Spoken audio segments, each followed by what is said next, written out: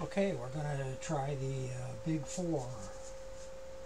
Wet and wet, wet on damp, wet on dry, and dry on dry.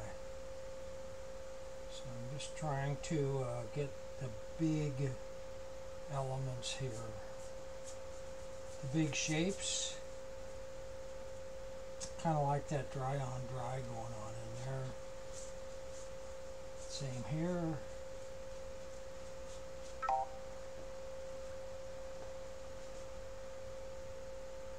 I'm going to have to make this wetter down here because I want to explore some of the damp.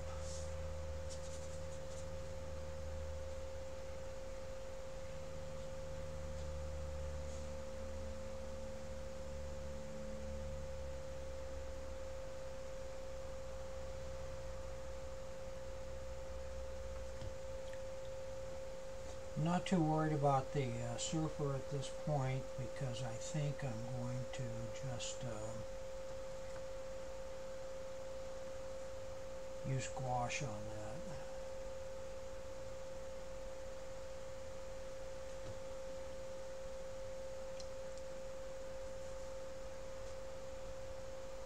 I'm already getting some blooms here. I want to add water. I don't know if this is going to be dark enough, but we'll see.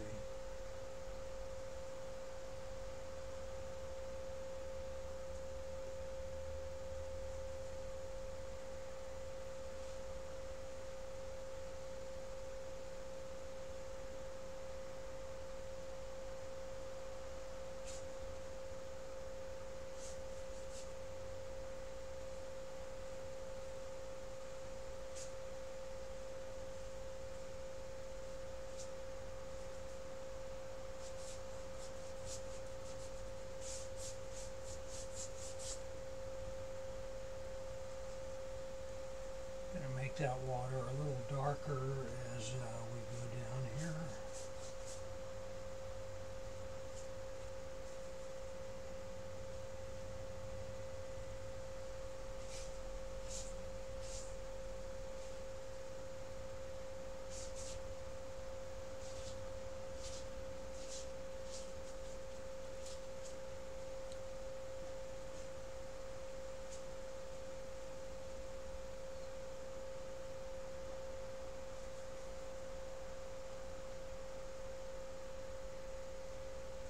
To do something with this wave at the bottom. I don't want that to be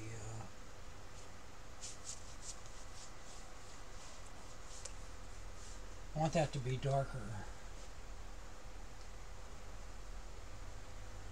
There's a little phthalo and I also want to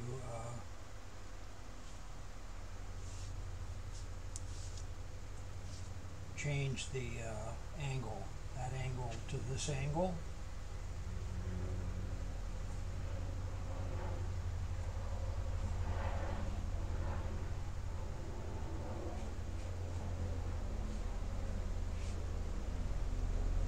I'm already starting to get some bloom, but I have to clean my brush really well.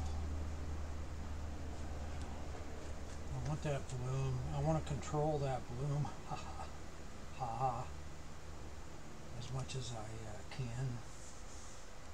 And this is not an exact science.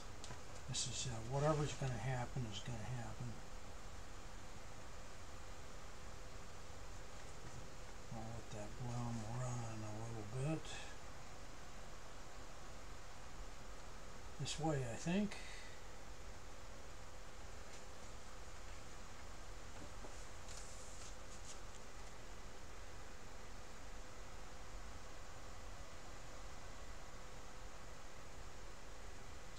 Going to seek its own level.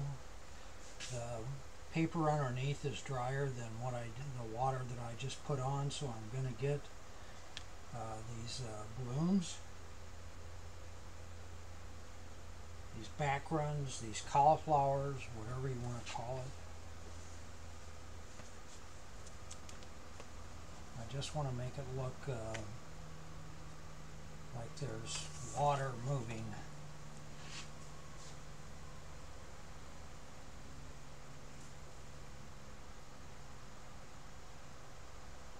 And this is just a wet on wet right here. It's not the bloom.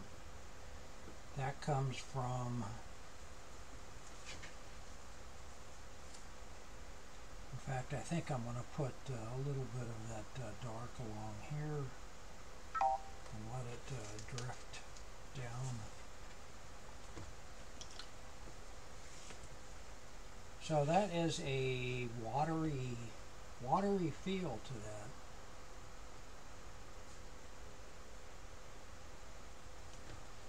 And look how that looks so dark when I was putting it on, so dark. I'm going to lift a little bit here just to see what happens. I'm trying to follow the shape of that wave.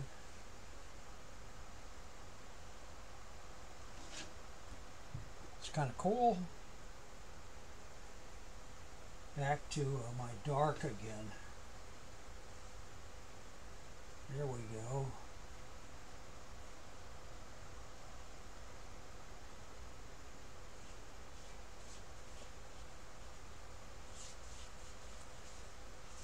Again, I want to emphasize that diagonal coming through. While this paper is damp,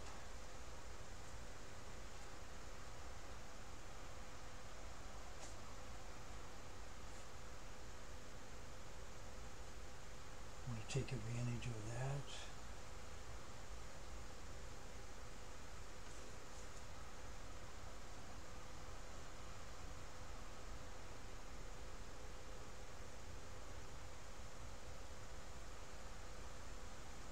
And again, I have room for this surfer. I'm going to put him somewhere in here and darken around him.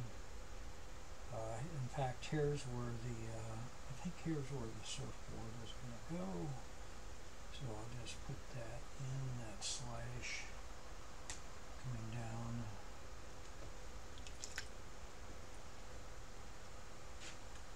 Left a little bit more in here, going up,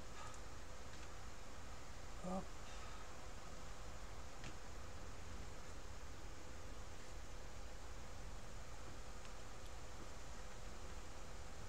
I just want to make this look sea-like. This is an abstract, a traditional abstract watercolor. It's combining both.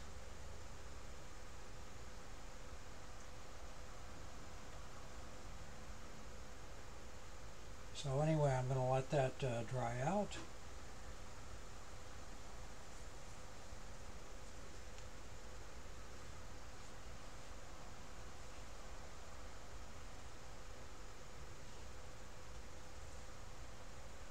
And see what happens. Let the watercolor paint itself, right?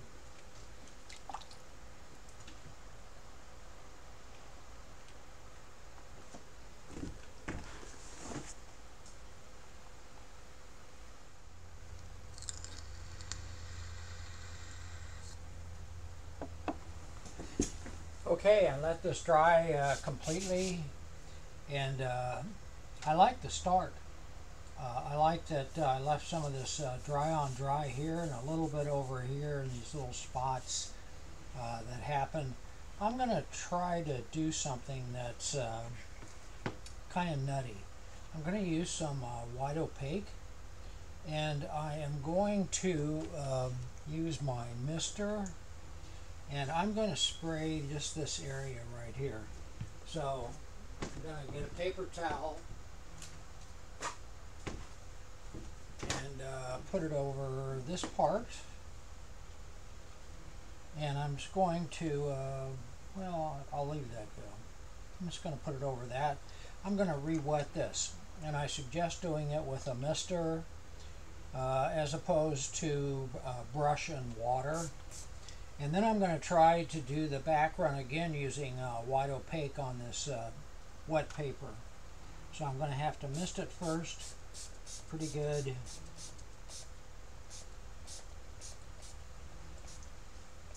And so that's a nice shiny wet. And that's going to give me time to try some of this. This is Dr. Martin's Bleed Proof White. And I've got to let that soak in the paper a little bit. I'm going to take a fairly large, well, medium, round, and move this a little bit. It's pretty wet, so I'm going to give it a couple minutes for it to soak in so I can achieve that wetter over not as wet effect. So I'll be right back. Okay, it's had time to soak in a little bit. There's a puddle right here, but I'm not going to worry about it. So I mixed up a creamy mixture using Dr. Martin's Bleed Proof White. And I'm just going to see what happens here on this wet paper. So I'm going to just let this do its thing.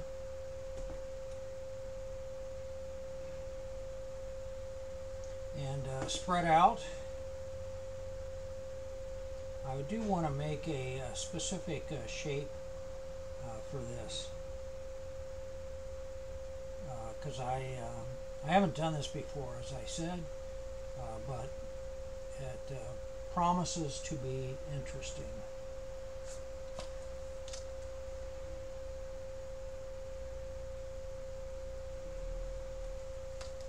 It's already started to work. I'm going to release the gravity now, and I'm going to spatter a little bit into this wet paint.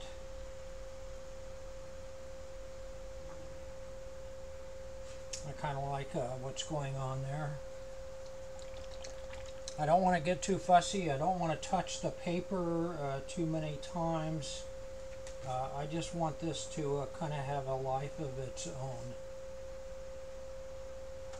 Just as long as it looks watery. I'm also going to use the mister slightly, but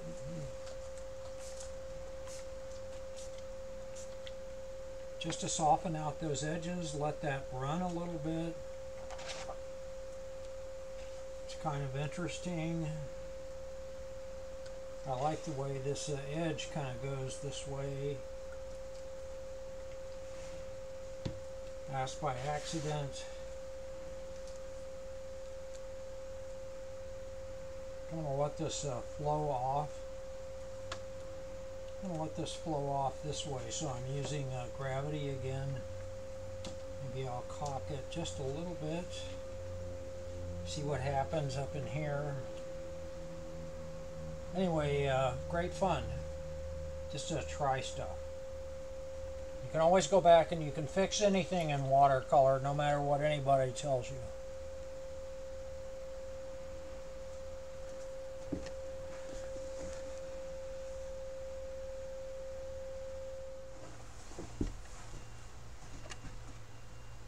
Okay, I think this actually dried out fairly well, and it was what I was planning on doing, and it gives you the option as a designer to create. Another option would be to, I really have to find out where this surfboard is, because that's gonna affect my design.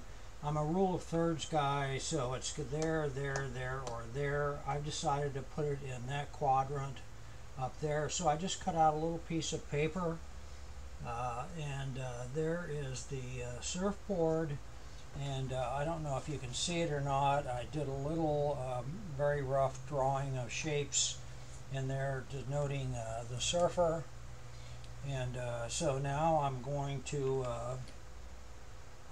paint that. And I'm just going to use a thin wash, if you will. I'm just going to add a little white to it because I do not want to make a total commitment yet. I just want to see where this is going so I don't have to fewest number of strokes, so I have a game plan here. So there's my little test, and here's the back of the board by his back foot. I want this angled down. I don't want it the same as that angle. He's being death-defying. Big surf. So there's my surfboard, and then that is going to go off at the top. This is actually, you're looking at the bottom of his surfboard. So, and this tail going off up in here, I'm going to do the same way I did that. So now I'm just going to take a little bit of burnt sienna, add that to the mix, and I still have a fairly opaque wash, but it's gouache. So there's a head, there's his body, and that's his torso, and it's leaning pretty much that way. I've got an arm coming down and then an arm coming out. I've got this one is kind of in the back here, coming toward you a little bit. Stays in the shadow mostly. And then I've got this leg coming in and bending, and then I've got this other leg which is really stretched out. So there's that, and then there's that. So there's basically my surfer dude, and that feels pretty good to me. It looks pretty much accurate. So that would be my next step. So now that I've got that in there, I can put a little dark right there, head, hair. I'm going to make some of this a little darker, keeping in that warm burnt sienna kind of color.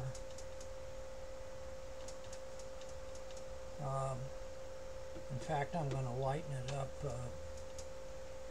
considerably just to see, take a little bit of that white paint, that slurry I kind of had mixed up. There's that's not a bad color, I guess. So there's a little dot for that. A little bit more, a little bit lighter, I guess. This arm is hot right here. Finish off that torso. I'm going to fix that little bump later.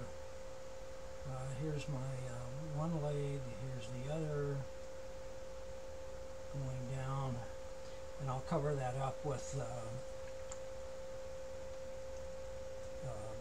some blue later on.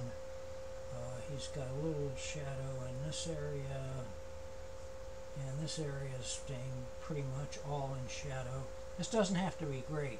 You can tell he's a surfer. Don't try to get into doing portraits in here. You can tell he's a surfer. And the biggest thing is the design, where does it go, and then the drawing. You know, is it in proportion? So now I'm just going to take a little bit of that white, and it's going to go right through there. And again, that doesn't have to be exactly. That looks pretty much like a surfboard to me for now. I'll highlight him later. But what I want to do is I want to take and turn the page this way, and I want to use a little water.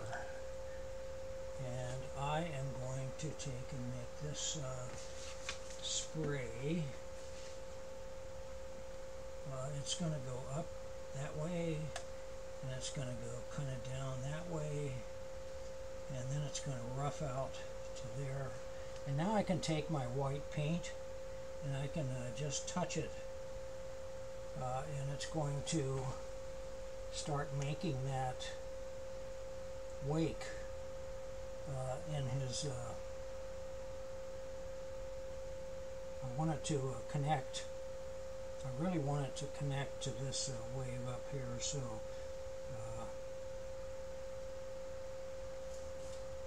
there we go. A little more of the paint, little dry brush, and that looks fairly interesting. I think I'm going to accentuate this a little bit more, connect that. Using this scrap piece of paper, figure out where your surfboard's going to be. So figure out where your design is going. That's the important part. Anyway, I don't need that anymore. And I'm to the point now where I think I don't have much left to do here, and I want to keep this on the abstract side, the stylized abstraction of a surfer. So I'm going to take the tape off just to see what I have and get rid of the mess, because I can't look at it any other way. So that's going to tell me what to do. Yes, I'm going to set that up a little bit, but the feel is there. The kind of the emotion is there. The power, the rhythm, all that stuff. I'm going to have to pop him a little bit more, but I kind of like him being there but not being there. I've got to erase that pencil line, which I can't do until it's absolutely dry. And then I can go back in and I can touch up a couple of places. Do whatever you feel necessary when you're doing things like this. You put a few little highlights in here, reflecting this wave coming down, and a little bit off of him. But that's really, it's that fast, it's that simple. So I have to be kind of careful with this now that I'm almost done playing with it, because I want this to be spontaneous. So I'm just going to make a stroke of some lighter paint reflecting that wave, and so that's almost actually it's almost done.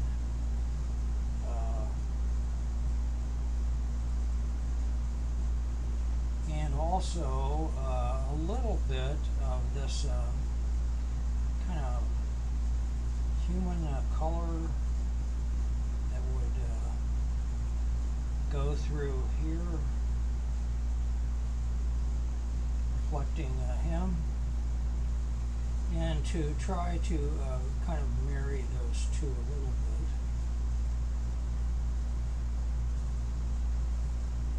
Again, I do not want to get fussy with that. That took just a few seconds to do, and I'm going to make just one more little hotter spot right here where the wave actually